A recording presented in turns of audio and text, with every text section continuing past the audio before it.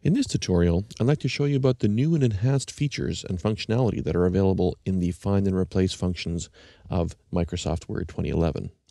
In this version, not only is there better integration with the Mac OS, but there's also more contemporary ways of viewing things, as well as new features where you can actually replace formatting only, not actually text. So let's get started. So to get started, let's bring in some placeholder text. Now I've taken the liberty of grabbing some lorem ipsum text over here in the scrapbook. So let's just grab it from over here and place it into our document like so. Now, not surprisingly, we're seeing lots of red squiggly underlines, and that's of course because this is in Latin and we're expecting English, or at least Microsoft Word is expecting English. So don't let that bother you. If you're not familiar with lorem ipsum, this is just a common technique for using placeholder text, something that we sometimes do to represent real text when we don't quite have the final copy from the marketing department or legal department or whatever the case may be. Now, if you're tired of lorem ipsum, you've seen it lots before, you can just look around the internet. It's very easy to find very cute and interesting and funny variations, so feel free to do that too. It doesn't really matter what the text is at this point, it's just so that we have something to work with. All right, so let's jump in and let's find the find function. I know that's a bit of a silly pun, but the fact is that if you do look under the edit menu, that's kind of what you find here. It actually says find and find, so don't let that throw you.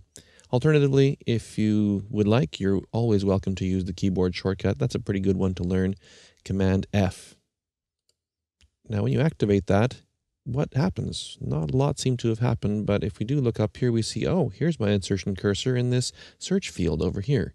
So let me just close the scrapbook here so we can look at this a little more carefully. Now right away we can see this is quite a subtle and elegant implementation of the search feature, which actually mirrors the Mac OS Spotlight search feature as well. However, if we want to take a look at the options, then all we need to do is take a look at this little triangle over here, and we can see there's a couple of options here right away. And the first option says List Matches in Sidebar. So if you select that, this opens up more of an option panel, which is something we might be used to from other programs that will give us options on how to search. Needless to say, if all you want to do is close this right now, since you maybe have selected it by accident, all you need to do is press on this quite logical X button, and sure enough, it tells you close the sidebar.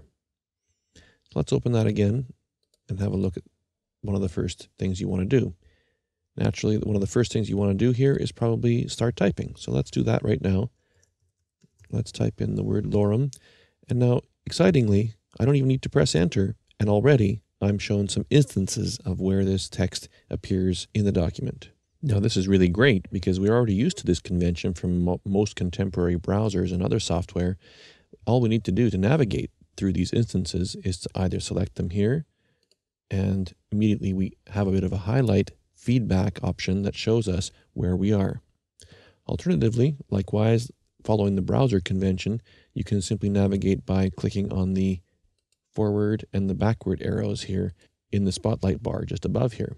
I should also point out that if you're not interested in seeing too many options at the moment and just interested in searching through your document for different instances, then you can just very simply click on this little triangle and collapse all those options for the time being.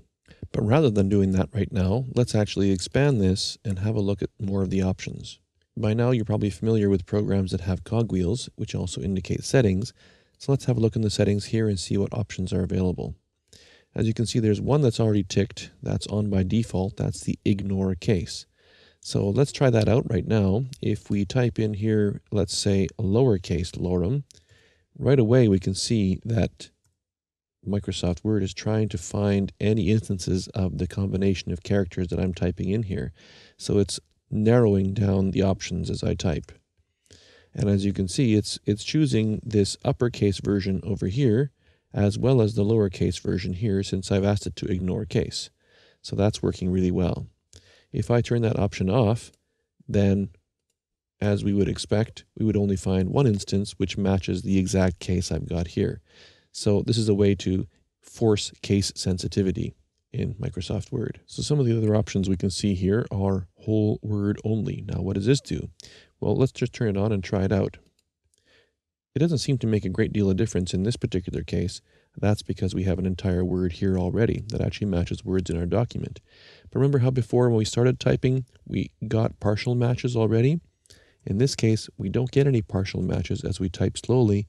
All we see are the completed words when they actually do form a match.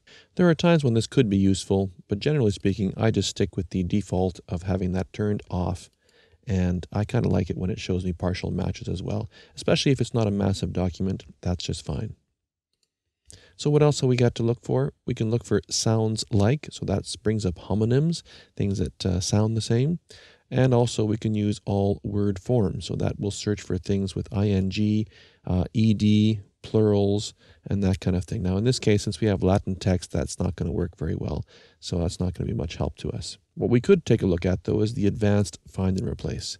Now, if you've used find and replace in previous versions of Word, you'll recognize this right away as the old find and replace box.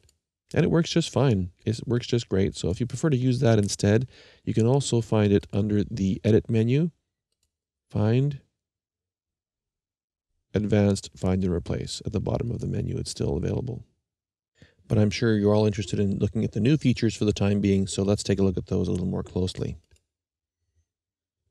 So now, once we've done some finding, that's great, but let's also do some replacing. What can we replace it with? Well, I just recently was looking around for some interesting lorem ipsum variations, and I found something about cupcake ipsum. So that was kind of cute, I thought. So let's try changing some of this text to cupcake ipsum right now. So if I want to replace one word at a time, first of all, let's find which instance. As you can see, it kind of did a bit of an animation showing me that that's the one. And if you can see, you should be able to see this is a bit darker than the other one that's over here. That indicates that this is actually the one being focused on at the moment. And down here, likewise, you will see that this is a little bit grayed, which indicates that this is the one that we're focusing on at the moment. So let's replace that one. And right away, we jump to the next one. And since we changed it, we're not able to find any more lorems, just that one other remaining lorem over here. So when we replace that, there'll be no more lorems. And we replaced all the lorems with cupcake. If, however, sometimes like I do, you have a terrible panic moment and realize, oh my gosh, I've done something really terrible, I shouldn't have done all that, what I should really do then is either undo or use Command Z, undo the replace. And thankfully, undo is my friend here, and I can undo all my replacements. Now, if you'll notice, the lorems came back, the cupcakes went away, but we are not having any highlighting left anymore. What's going on? Well, we need to run this function again. It's kind of a forward running function, so when you go backward, it doesn't know about the changes, so once we find it again, we return to the original state. Even more powerful than that is if you decide that you do want to replace everything with cupcakes, and then with one fell swoop, you can press this powerful button here. Powerful, dangerous, yes, but again, you have undo on your side, so you don't need to worry too much, and you can hit replace all, and boom. Instantly, cupcakes everywhere, lorem gone. Now, before we move on to a different topic, I'd like to just talk about one more little thing. It's a little more advanced, but it's interesting to know, and so I think it might be valuable for me to mention it quickly here. I'm not going to go into too much detail, but if you take a look on the right-hand side here, there is actually a little menu indicator. So let's actually see what happens if we pull that down, and we get a little interesting listing of a whole bunch of non-typical kinds of characters. And these are some of our invisible characters that we can see if we have invisible characters turned on. Now, what this also indicates is that I can go in here and I can search not just for a word, but I can also search for its punctuation. So let's say in this case, I happen to know that one of the cupcakes we replaced actually has a period, but let's pretend that we don't want a period. Instead, I'm thinking of this one over here, then what we want instead is to make it cupcake ellipses. So cupcake ellipses meaning ... So we're searching for cupcake, and we're going to replace cupcake with cupcake ellipses. So this is actually not really a word. It's actually a word and punctuation combined. Now, it's actually searching for the wrong one, so let me actually make sure I've got the period in here. And in this case, it identified the one I was thinking of, and it's going to replace its punctuation as well as the word. It's a bit overkill to replace the word and the punctuation. If we just do the punctuation by itself, it'll select all the periods throughout. But in this case, we can be much more unique and specific. And we only have one replacement, so even if I hit replace all, it's going to do it correctly for us. And there it is. So hopefully that gives you a sense of the superpowers that are now built into this version of Microsoft Word's find and replace functions. And if you do like the old functions, not a problem. Feel free to revert to the old find and replace under the advanced find and replace as we looked at earlier. So edit, find, advanced find and replace. If that makes you feel better, not a problem. Don't worry about it. Just feel free to use what works best for you.